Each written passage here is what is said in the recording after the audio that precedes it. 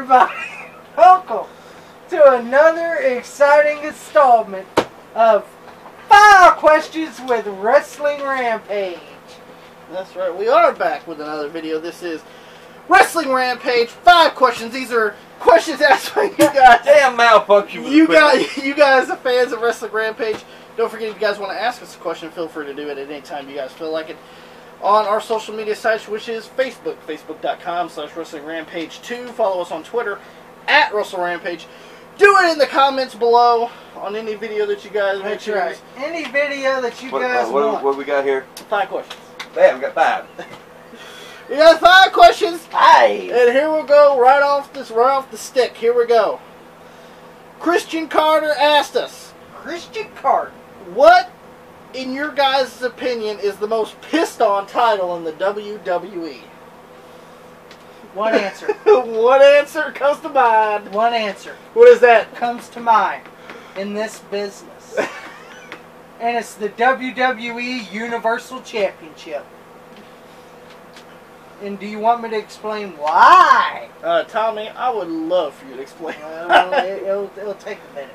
Go ahead. We got time, don't we? We got time. Alright. The reason why I say the WWE Universal Championship is the most pissed on title of all time is because the person that's holding it, Okay.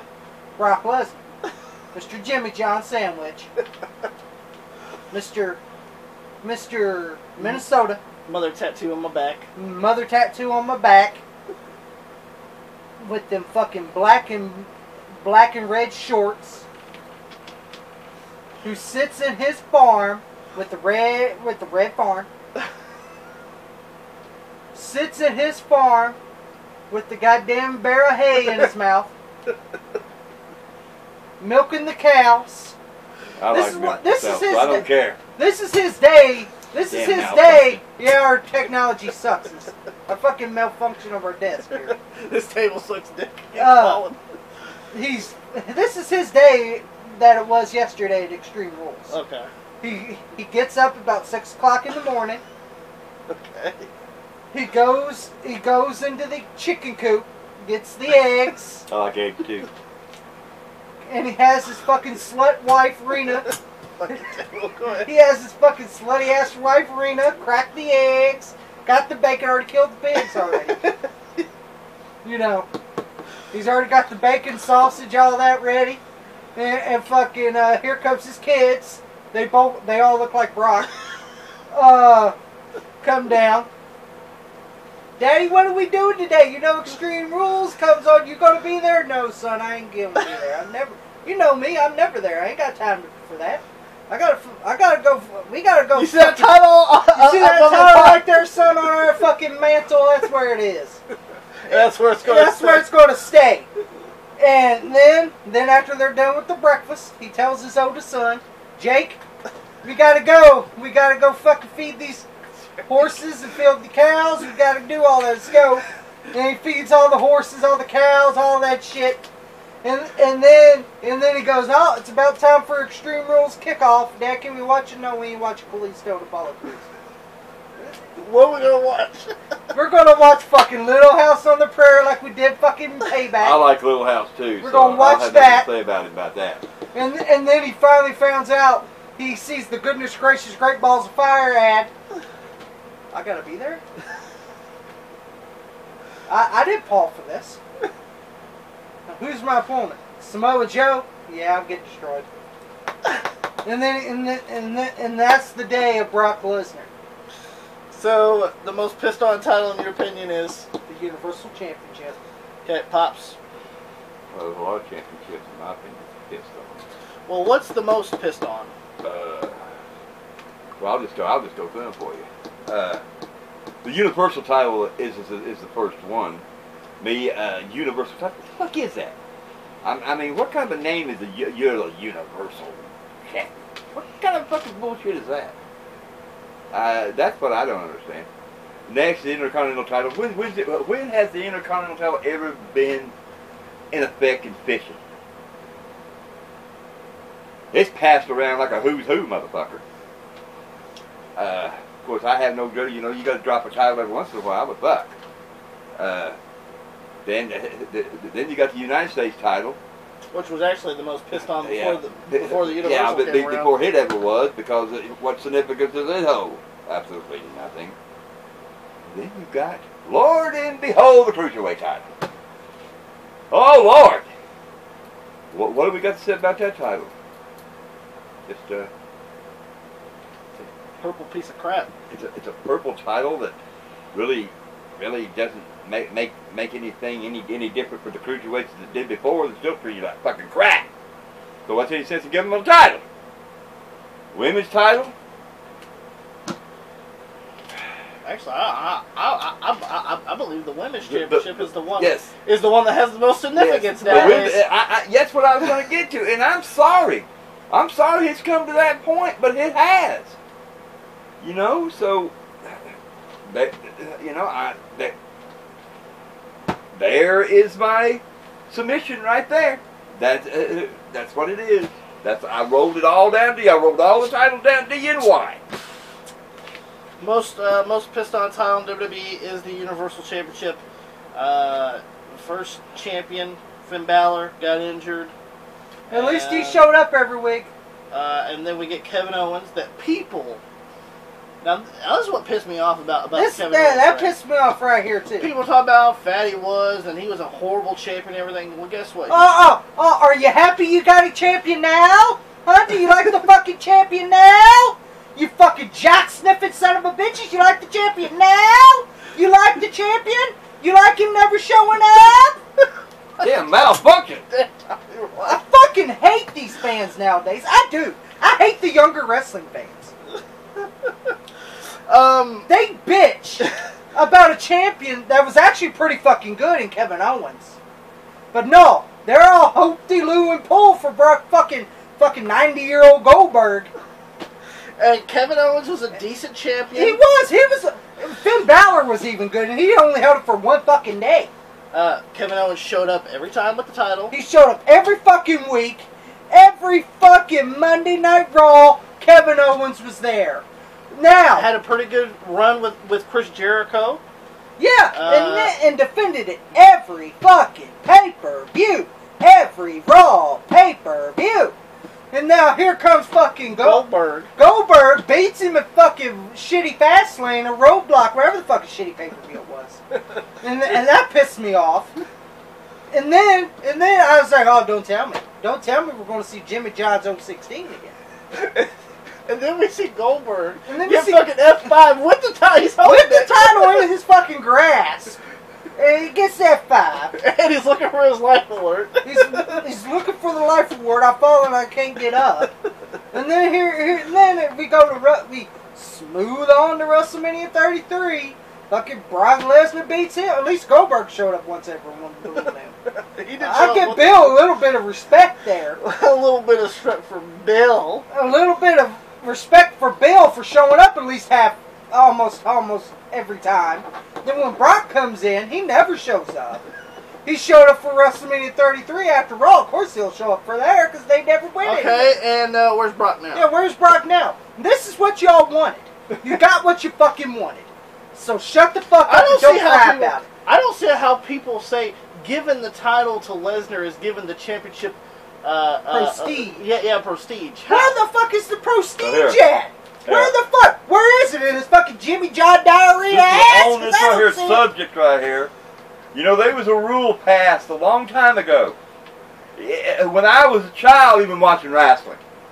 You gotta defend the title. The belt is supposed to be defended every 30 days. If you did not defend that belt or could not defend it, the belt was stripped. Or if you couldn't defend it because of injuries, you had to give it back. Yeah, where's the 30-day rule? It's been more than 30 days. Damn now, come on now. I tell you what. All because Brock Lesnar is so fucking special. He gets away with that rule? No, he's gonna get the same treatment as everybody else. I don't know how you people feel about it. And here's the thing. They like Brock Lesnar, right? Yeah. People like Brock Lesnar. Chris Jericho does the right thing. And I don't see people fucking saying good job for Chris United Jericho. States champion, he goes into Payback, defends the belt, and he actually wins. And people were like, well, he's got to go on tour with Fozzy. Loses it on SmackDown. And guess what? He's on tour with Fozzy. No belt. No belt. And Brock Lesnar, you know, he could take the belt to fucking Bloomington, Minnesota. And fucking keep it in his fucking mantle over the fireplace. Look. You know where that fucking title belongs? It belongs in the fucking garbage is where it belongs. Because that's the prestige of your fucking title. And everyone's all happy Brock won. I ain't fucking happy. You got what you wanted. Suck my dick and have a good day.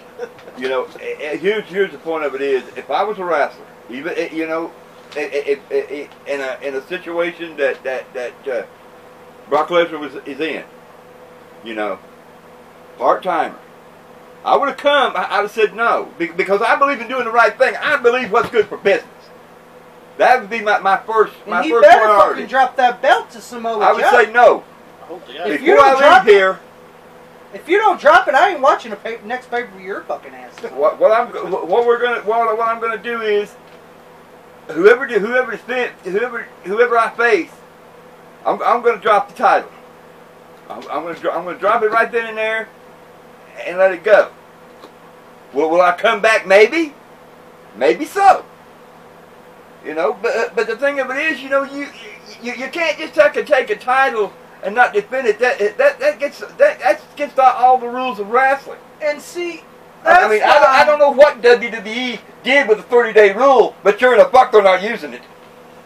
Well, they used it on fucking Naomi. Well, yeah. Well, we're on this question for a little bit. We'll go to the next one. Yeah. Latin Warrior 316 asked the question, what is the best entrance and theme music of all time? Said he put of all times. Of all times? Of all times. Alright, the best entrance was WrestleMania 12 with Shawn Michaels.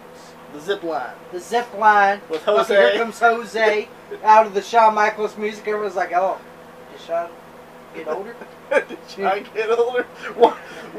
Why is he wearing a Freddy Krueger sweater? And then you see Jose point. And you see Shawn doing a little dance like he always does. The only thing he knows how to do. And then he jumps down the zip line. But the best music theme of all time is AJ Styles. Alright. Pops. You're not really big on me. I'm not really big on the theme thing.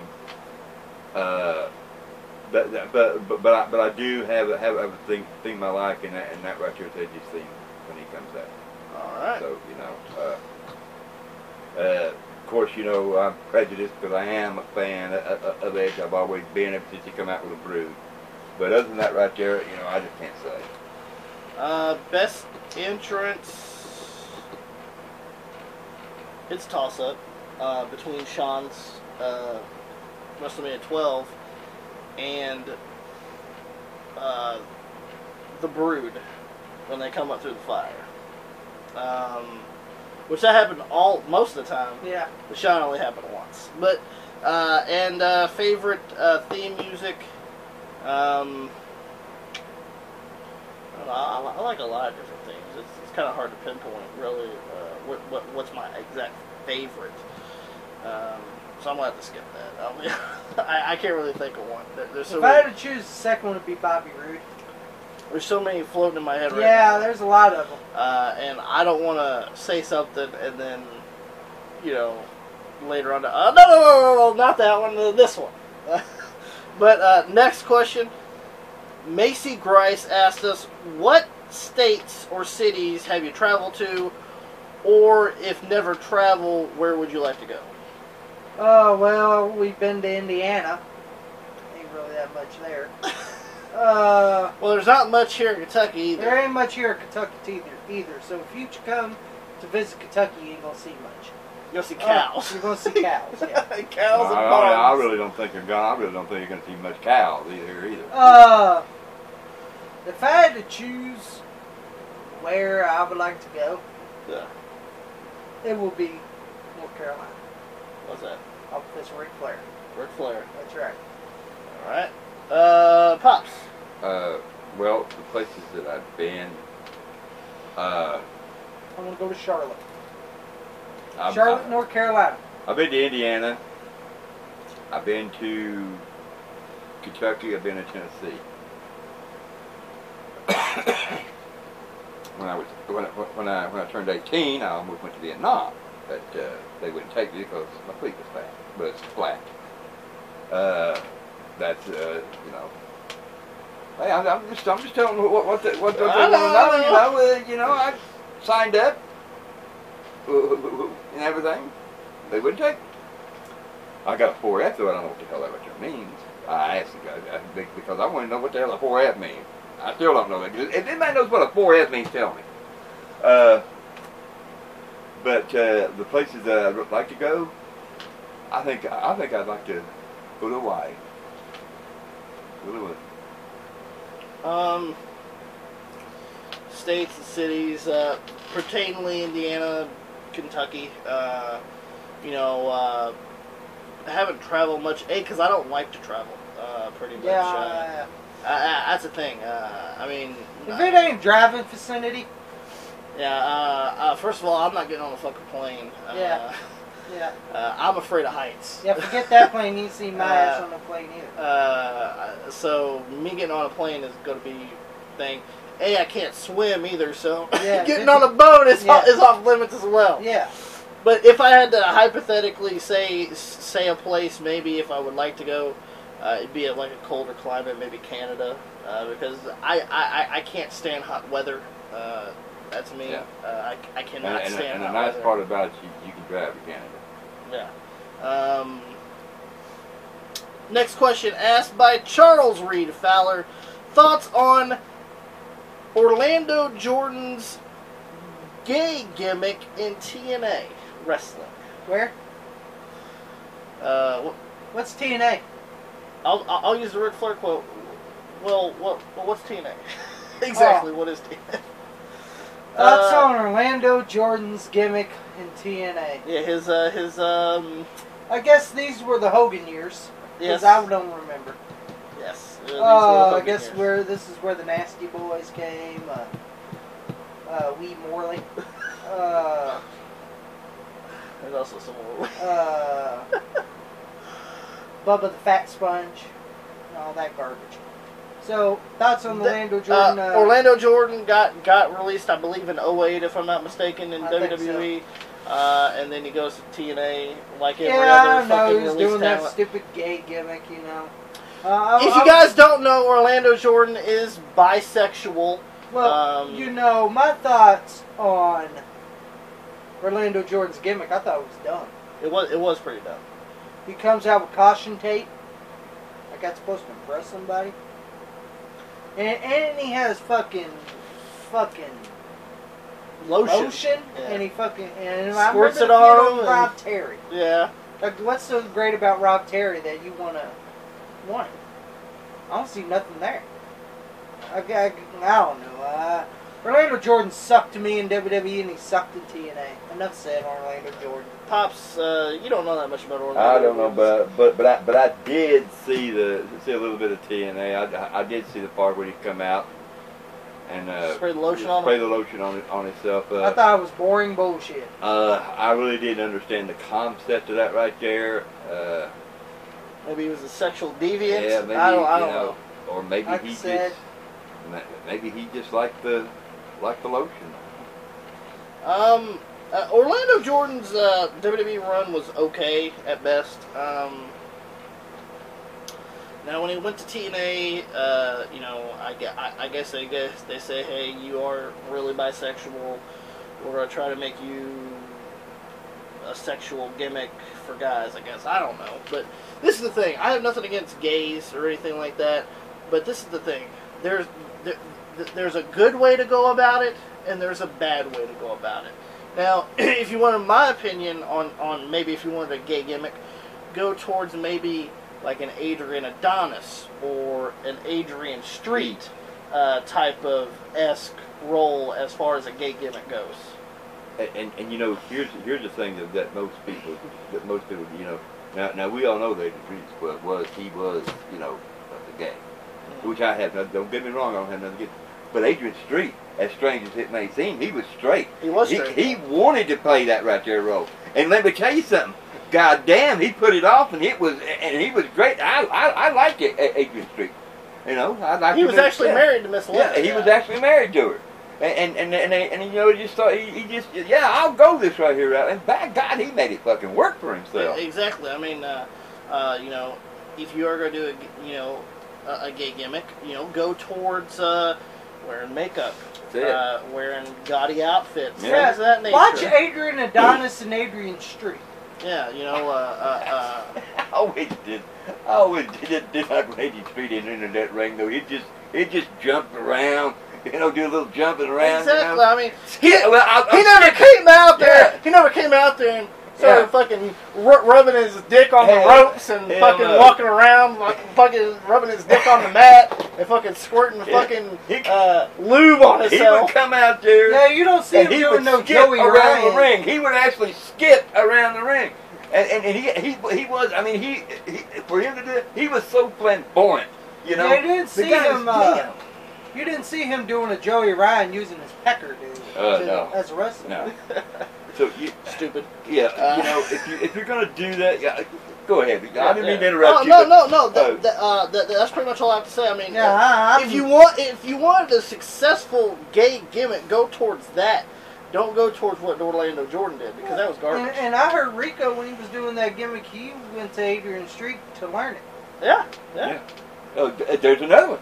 There's Rico. right there. Rico did pretty well, but this is the thing. People didn't take Rico seriously with the thing. Yeah. And that's another thing that goes with gay gimmicks as well. People don't take them serious. Yeah. But that's a good way to get, and also with Goldust as well. Yeah, Goldust back then. When he first came back, when he first came in '95. Oh hell yeah! You know, he would touch wrestlers, yeah. psych them out. That's what you got to do. Yeah. If you see, and that's the thing, that they totally dropped that bomb. Yeah. When they had Orlando Jordan do love. It made no sense. You know, I hate to go back here, but Adrian Street, you know, when he get him, you know, like in the corner, you know, and he'd do it, you know, just so finesse. You know, he'd get a little pinch on the ass, you know, and the rest would be so charred up they wouldn't know what to do. You have to do something in that way. And I was like with Goldust. And he'd do it right in their face, you know, and you know, like you said, and I hate to keep interrupting, but you have to, the way he did it, and I gotta agree, you know, nothing bad against Gates, but he just did it the wrong way. Next and final question, also asked by Charles Reed Fowler, especially to Tommy. The star, right here. Who does Tommy hate more, Brock Lesnar or Scotty Steiner? Oh God. Both. Well, before you give your little thoughts on this, I just want to answer a little something about this. If I had to choose one I would hate more, it's Brock, because at least Scott Steiner made me laugh with his shitty promos that he did. Well, see, actually, I hate Brock more than Scott. Okay. Is because of what you just said. At least Scott Steiner could give me a fucking funny promo where I don't hate him as much. You know? A promo that only he can understand. Yeah. A promo that'll make me laugh, and something he'll say like, "I'm the baddest son of a bitch you ever lived," which is not true. But something to make me Samoa laugh. Joe is fat son of a bitch. You know, instead of you eating 4 Twinkies, he ate 5. You know. And then he asked for a cheeseburger, you got extra pickles, extra ketchup. You know, stuff like that. Who the hell is Samoa Joe going to fight? He going to fight me? Maybe I need to dress like a hamburger. You know, see, Scott Steiner made me laugh on promos. Okay? So I'll give him a little bit of a pass. I don't like him as a wrestler. But as a promos, he just makes me laugh. Because that's all he's good for. Well, he ain't good for that either. Now, Brock Lesnar, I hate with a passion. I hate this fucking steroid son of a bitch. And see, this is the thing. With Scott had the mic where he could talk. Now, he couldn't talk, which is what made it funny. But see, that's the reason why Brock can't talk. He has Paul Heyman there. You see, Brock needs someone to talk for him. That's why Paul Heyman's there. I like Paul. I like Paul Heyman. I don't like Brock Lesnar. Mm-hmm. Paul Heyman is great. I love Paul Heyman. I hate Brock Lesnar. Anytime... He just didn't pay you in WWE. I mean in ETW. Brock But he's making Lesnar. money now. Sorry, son, bitch. Won't you help somebody? Won't you help the former wrestler that got hurt for you? Sabu. You know, Brock Lesnar. I hate him more because he has a title that don't deserve a title. Refer back to the first question. Refer back to the first question. And he has no respect for the wrestling business. He admitted it. He did it for the money. He don't like wrestling. Well, motherfucker, if you don't like what you're in, get the fuck out of it. And stay and fuck your wife, Rena, and move on with your fucking life. Go back to UFC where you fucking belonged in the first place, because I enjoyed you more there. Because I didn't have to see you every fucking week. Because that UFC sucks. Okay, in my opinion, UFC sucks. Sucks. And that's my opinion. Fuck you, Conor McGregor, also. Brock Lesnar don't deserve anything in the wrestling business. I didn't like him when he came in. I didn't like him when he came in. I didn't like him when he came out. I didn't like him when he jumped right back in. You didn't even like him in OVW. I didn't like him in OVW. I thought he was a fucking prick. And I've come to find out he was a prick. And I was right on the money. And he was a lazy fuck in OVW. He was. He was a lazy fucking... He would always be nice to fucking Danny Davis and Jim Cornette because they were his trainers. But he wouldn't be nice to the other fucking guys that worked hard to get where they were. He wasn't... And fucking... I remember one time, Kenny Bolin fucking... He pushed Kenny Bolin around. Why are you going to push him around? He has nothing to do. He's nothing. Like, why? You know, you're a fucking bully, Brock, and I hate your fucking guts. I hate you so bad, I would beat the fuck out of you. Or get your ass kicked trying. Yeah, or get my ass kicked trying. One way or the other, I'll do something to you. I'll fucking pull your nuts out. I'll do whatever. I don't care. I'll beat you with a tire iron. I'll beat you with an inch of your fucking life. Because I hate you that bad. And you got a non-talented slut for a wife. Bah! Alright, before we go to insult here. So, fuck you, Brock Lesnar. If you see this, you know where to find me. Don't forget to like us on Facebook, facebook.com. Well, first of all, if you guys enjoyed this, I know I enjoyed this episode. Give it a thumbs up if you guys enjoyed this episode. Don't forget to like us on Facebook, facebook.com/Wrestling Rampage 2. Follow us on Twitter @Wrestle Rampage. Hit that subscribe button. When you were on that fucking Minnesota stretching crew, Shelton Benjamin carried your ass. Certainly wasn't the Minnesota Vikings either. And also, Oh yeah, that's when he couldn't hack it as a wrestler. And he even wanted to go to Minnesota Vikings, and he got cut for that too. Oh shit! And the table. the thing about it is, you see his wife too didn't care anything about the business. She just wanted to be on television. She did it Oh for the yeah, money she too. files a lawsuit and it comes right back. She did it for the money as well. That's it. Yeah, she's another fucking. Take us on, guys. If you don't subscribe right here to Wrestling Rampage, you don't know fucking wrestling.